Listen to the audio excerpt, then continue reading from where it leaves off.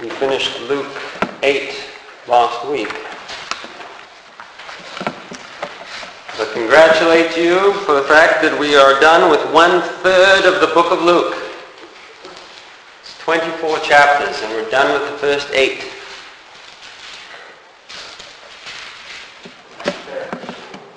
I will read to you the first 6 verses of Luke chapter 9. It says, "Then he called his 12 disciples together and gave them power and authority over all demons and to cure diseases.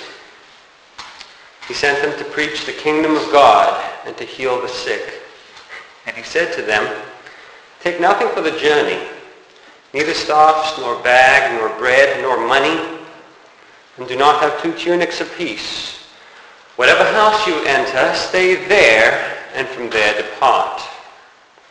And whoever will not receive you, when you go out of that city, shake off the very dust from your feet as a testimony against them.' So they departed and went through the towns, preaching the gospel and healing everywhere." Again, this is a small transition passage. What we're seeing in Luke is he'll often give you a long, detailed account of a certain event, and then before he moves to another account, he'll just have these little transition verses where he'll say something like, "And Jesus went around preaching," and then he'll go on to the next longer, more detailed story. Or he'll say, "And Jesus continued healing and casting out demons, and crowds are following him." And then he'll go on to the next longer story. And this is one of those transition passages. It's only 6 verses, but there's a number of things in it that we could look at. In Matthew chapter 10, we're not going to go there now, in Matthew chapter 10, there's a much fuller account of these verses. Here it's only 6. In Mark, again, it's very small. In Matthew, it's practically an entire chapter with all the instructions that Jesus gives his disciples before he sends them off to preach. Now, before we get into it verse by verse, a little bit of the background and the context.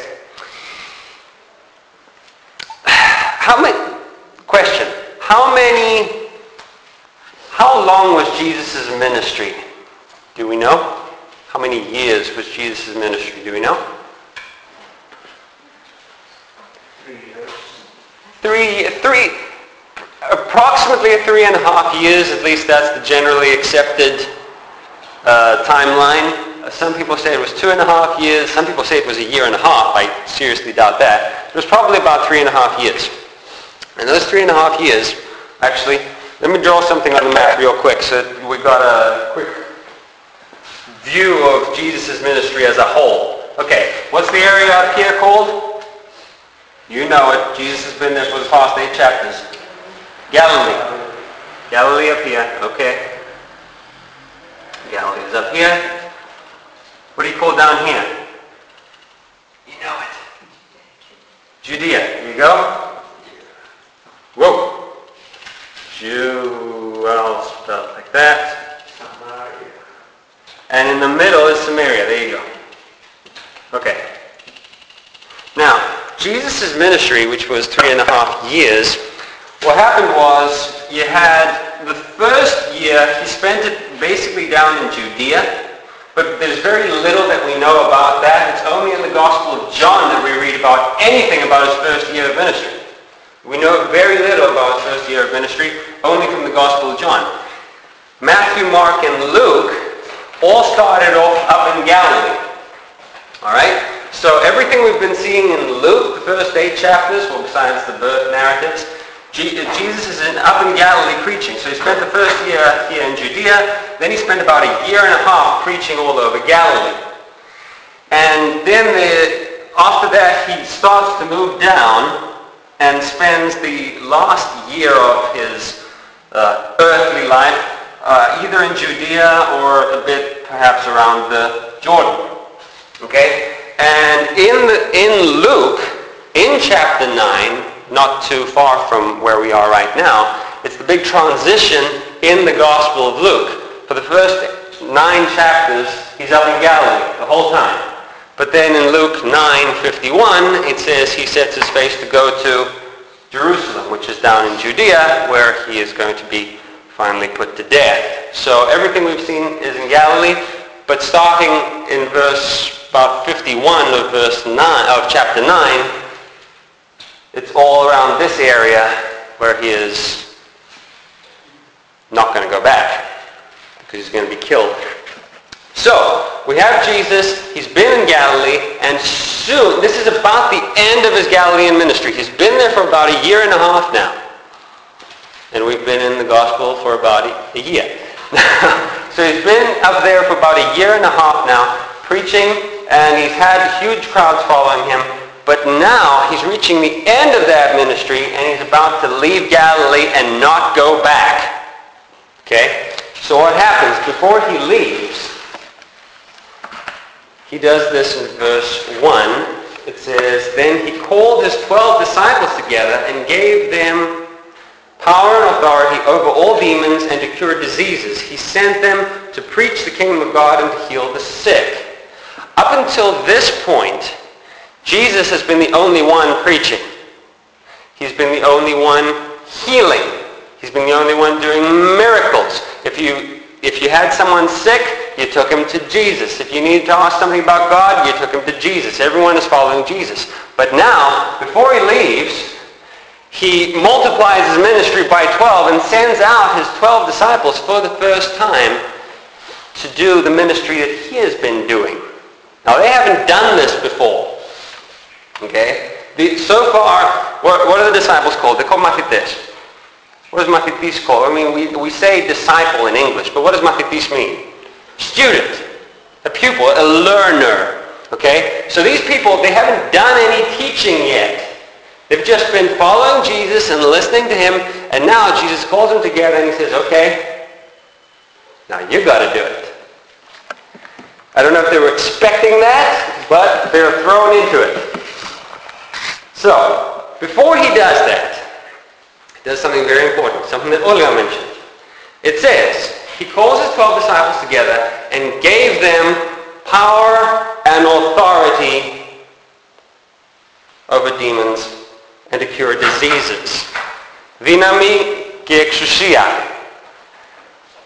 See, so far Jesus has been doing all his miracles by his own power. He is the mighty God, as Isaiah chapter 9 says.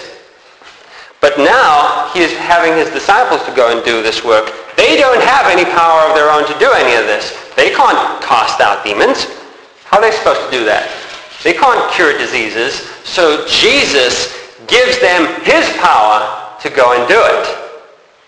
And that's I'm reminded of in Acts chapter 3. There's Peter and there's John, and they're going to the temple, and there's a lame man there, and he's asking for money, and Peter says, "I don't have any money," but he heals him.